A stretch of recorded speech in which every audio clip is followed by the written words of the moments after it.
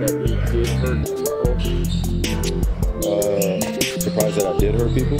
Are you surprised that reaction and some of the things that you did hurt people? Yeah, I think I can ask a better question. It's just, where were you when I was a kid, figuring out that 300 million of my ancestors are buried in America? Where were you guys asking those same questions when I was a kid learning about the traumatic events of my familial history and what I'm proud to come from and why I'm proud to stand here and why when I repeat myself that I'm not going to stand down, it has nothing to do with dismissing any other race or group of people. I'm just proud of my heritage and what we've been through. And the fact that this has pinned me against the Jewish community, and I'm here answering questions of whether or not I'm sorry or not on something I didn't create, and it was something I shared, and I'm telling everybody I'm taking responsibility, then that's where I sit. So, you know, these same questions that you guys ask, me dealing with it as being a melanated, pigmented person all around the world and dealing with racial biases against my skin color, demeaning me because of my religious beliefs, and I'm still sitting in the seat standing. So I take my full responsibility. Again, I'll repeat it, for posting something on my Instagram or Twitter that may have had some unfortunate falsehoods in it. But I also am a human being that's 30 years old, and I've been growing up in a country that's told me that I wasn't worth anything, and I came from a slave class. And I come from a people that are meant to be treated the way we get treated every day. So I'm not here to compare anyone's atrocities or tragic events that their families have dealt with generally. I'm just here to continue to expose things that our world continues to put in darkness. I'm a light. I'm of light.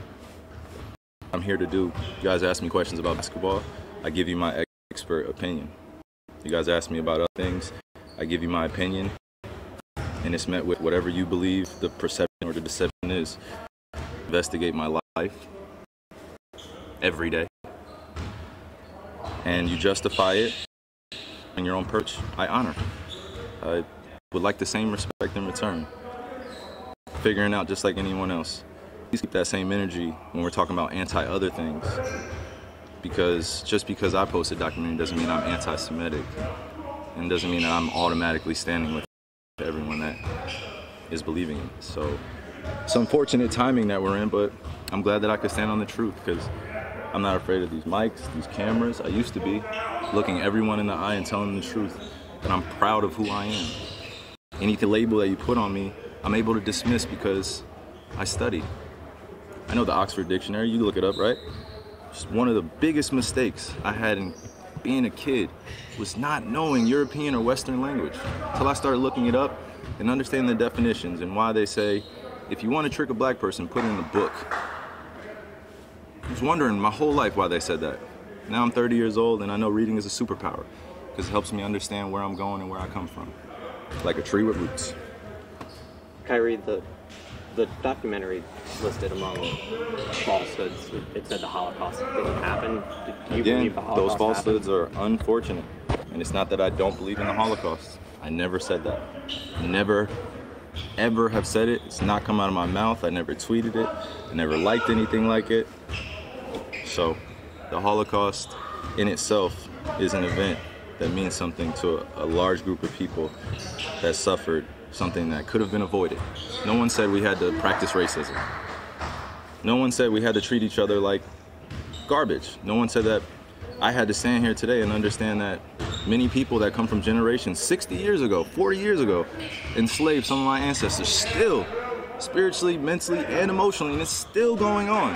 And you guys are asking me, respectfully, to speak on something that was a documentary that